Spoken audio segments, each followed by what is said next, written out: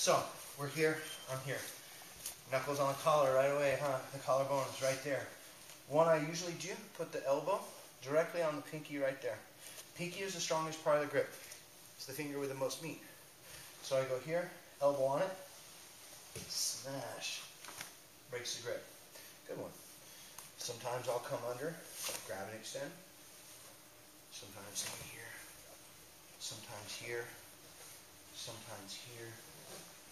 Sometimes I go under here, bring this knee close and grab. Break both grips at once. Hold tight.